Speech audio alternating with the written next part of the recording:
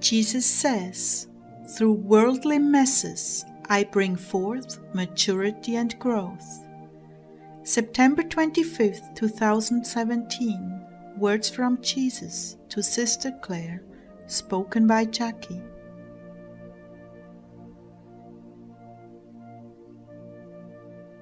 Lord Jesus, thank you for training us in brotherly love and detachment.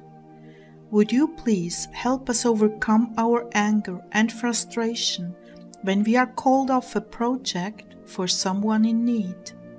Amen.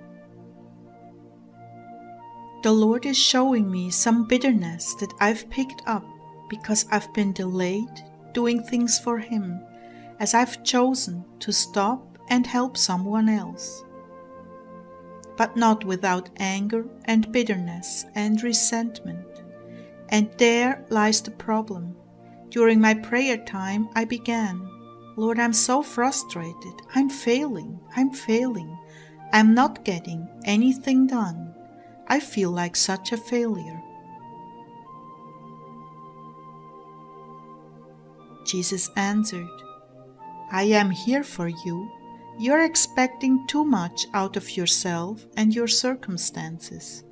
When you have a sick child, do you walk away to do your own thing, or do you stop and tend to their fever?" Lord, of course, I do what I can for them in the moment, and then let them rest while I continue my work.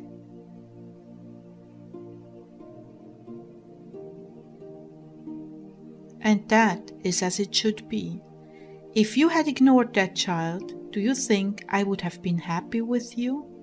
Do you think you would have done my will by ignoring them to do something else less urgent? Didn't I say this was going to cost you dearly? What's the price of a soul? How much are you willing to invest in my kingdom when you have a soul before you that is seeking me?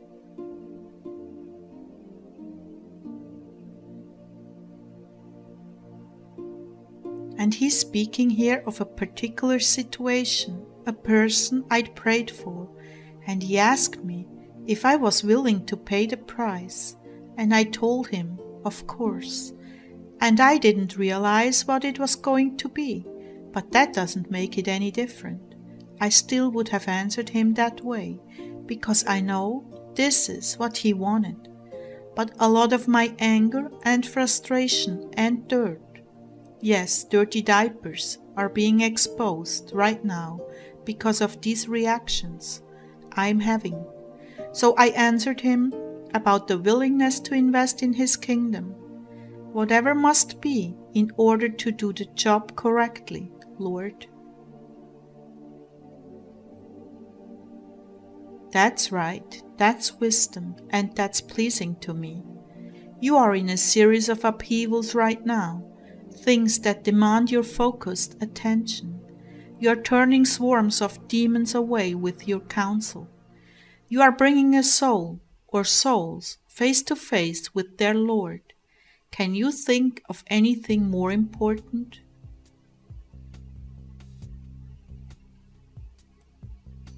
Well, not if that's your will. No, I can't. Unless it's not your will at that moment. Or I would be thinking that songs that turn the hearts of many would be a better investment of my time, rather than getting tangled up in worldly messes, just with one or two people.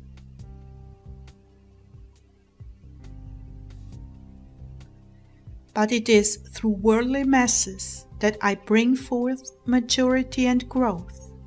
What I'm trying to tell you is that I am happy with your efforts, and I understand your frustration when you have to make choices, and you've chosen the right things at those moments. That is why I'm happy with you. You did what was most important, although it deprived you of your other work and only added to your anxiety and even despair. I don't want to see you despairing. There is no need for it. Things will get done in proper order, and grace surrounds you, Clare, so very much grace to help others. I have placed souls in unique positions around you to absorb this grace. They are empty and you are full. Though you do not see the transfer taking place, nonetheless it is happening, and that is draining in and of itself. But you agreed to that, and we are hard at it in this hour. As concerns your lapses in using time correctly, when your curiosity overrides your good judgment, well, only you can control that, my love. A little more self-control would be good.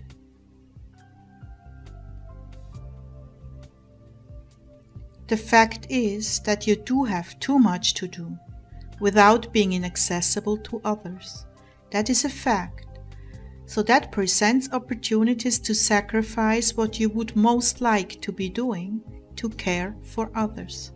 This is part of your training for heaven, serving others before yourself. Much of your anger, confusion, frustration, and even despair is coming from this conflict. Why do you suppose I gave you that card? The moment you seek yourself is the moment you fail in brotherly love. It really is best if you have absolutely no preferences on how to spend your time, although you map some of it out for what you've been given to do. It is always in a state of flux when something more important presents itself. I have deliberately allowed these situations to test your brotherly love. The time element causes you to choose. However, I would like to see much less frustration and anger over being interrupted and drawn aside for another person's needs. It is good that you're willing, but there are times when you put out a nasty stench of rancor.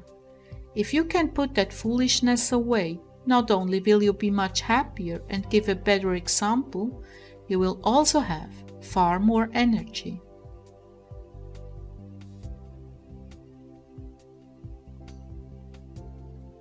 It takes a lot to hold down frustration and resentment, and you've accumulated some seeds of bitterness that have been growing. These I must remove.